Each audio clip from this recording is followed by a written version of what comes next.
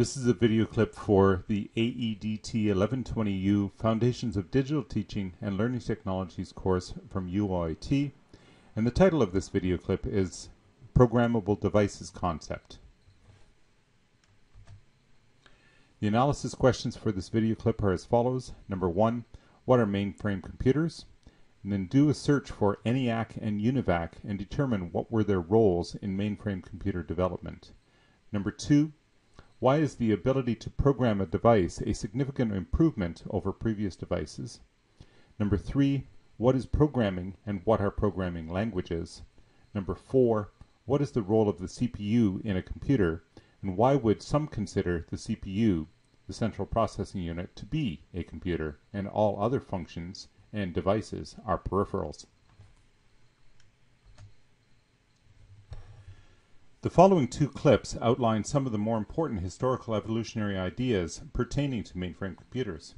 While it is expected that you will explore some of the technical features and issues that arose along the way, the treatment in this session and in succeeding sessions will focus on concepts that will have a bearing on the use of computers and their derivative technologies in teaching and learning environments and contexts. The idea of mainframes as large computers arose early in the history of computers as the mechanical and electrical components were large and expensive, and they consumed a large amount of electricity to power the device. Reports about the lights of Philadelphia dimming when ENIAC was first turned on are easy to find.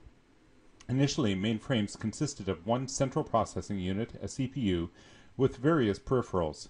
Subsequent models, including machines made by companies such as IBM, International Business Machines, Remington, later called Sperry Rand, Burroughs, Digital Equipment Corporation or DEC, Cray, and others, increased in speed and computing power by increasing the speed of the CPU and then incorporating multiple processors that worked in parallel to each other.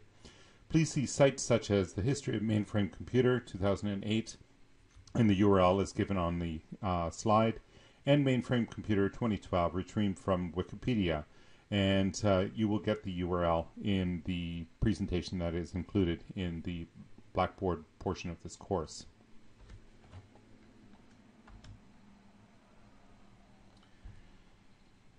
Initial computing devices such as Charles Babbage's analytic engine were designed as calculators that used mechanical gears. This is similar to having mechanical devices that have one purpose, such as a wristwatch. Many people are currently beginning to reconsider the idea of wearing a wristwatch as a way of keeping track of time, and may taking to wearing one only as a fashion accessory.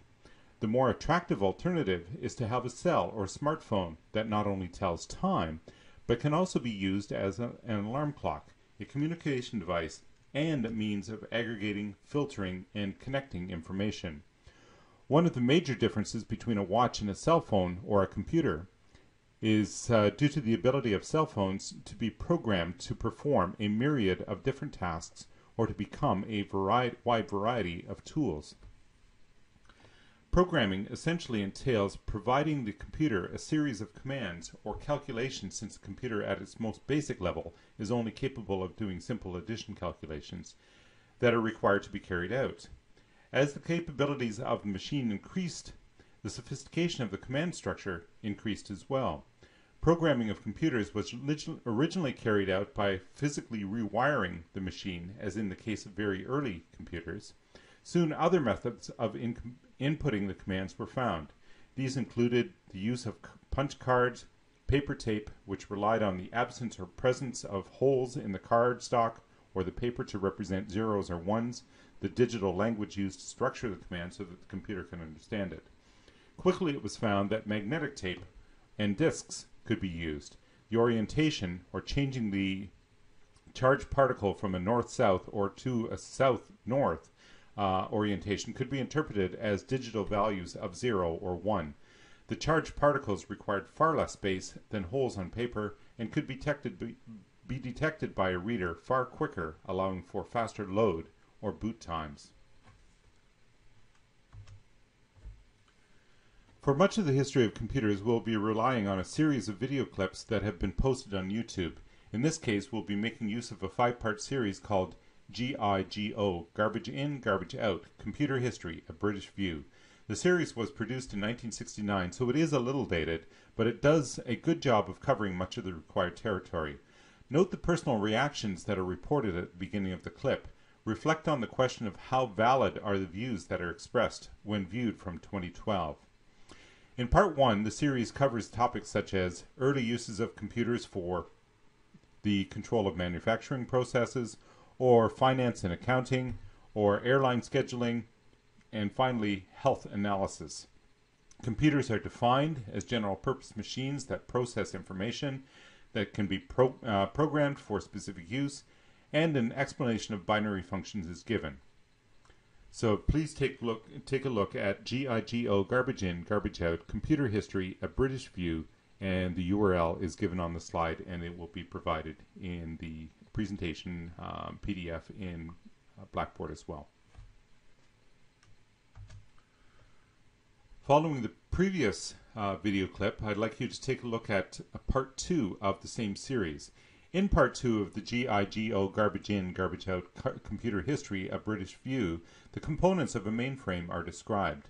Reflect on the extent to which the components still exist in modern computers. Computer inputs are described, and the ones that are described in the video clip are punch cards, paper tape, and magnetic tape. Memory is talked about, specifically random access memory, or RAM, and it functions as an information store. Intermediate memory is also talked about, and this could be viewed from the perspective of read-only memory, or ROM, R-O-M, and this can be found in terms of hard disks in the present computers. The third component is a logic unit, binary adder only, so it can only add. So you'd have to do some interesting manipulations in order to be able to get it to doing multiplications, divisions, etc. Outputs. Usually this was done initially anyways on a high-speed printer, and then finally a control unit. So it controls the sequence of information that is going to be processed. The video clip also describes the functioning of computer instructions or programs, system analysis functions using flowcharts to determine the logical operations which are required.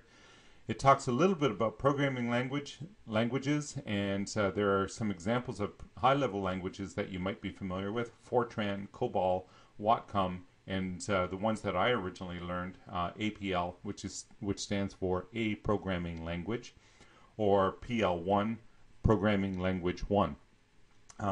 And then there are compilers which are built into computers. Essentially, these are language translators designed to transfer high-level language code into binary code, which is what the computer understands. So please take a look at GIGO, Garbage In, Garbage Out, Computer History, A British View, Part 2, and the URL is given on the presentation in Blackboard. An additional series that you might want to take a look at, and this is not required, but you might want to take a look at this. So this page will provide links to another series that looks at mainframe development from another perspective, and it's entitled The Big Iron, the Mainframe Story, and there's a 5-part series that essentially follows through a number of decades since the 1960s.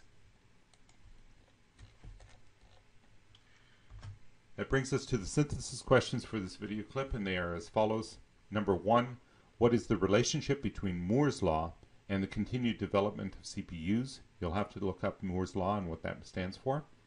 Why is this important for anyone who uses digital technologies? Number 2, what are mainframes used for, and how has this usage changed over time? Why has it changed? Number 3, why do some portions of the population react negatively to the introduction of computers? What are the implications of this for the use of digital technologies for adult education? And number 4, how has the concept of programmable devices changed the world? What are the implications for adult education? That brings us to the end of this video clip.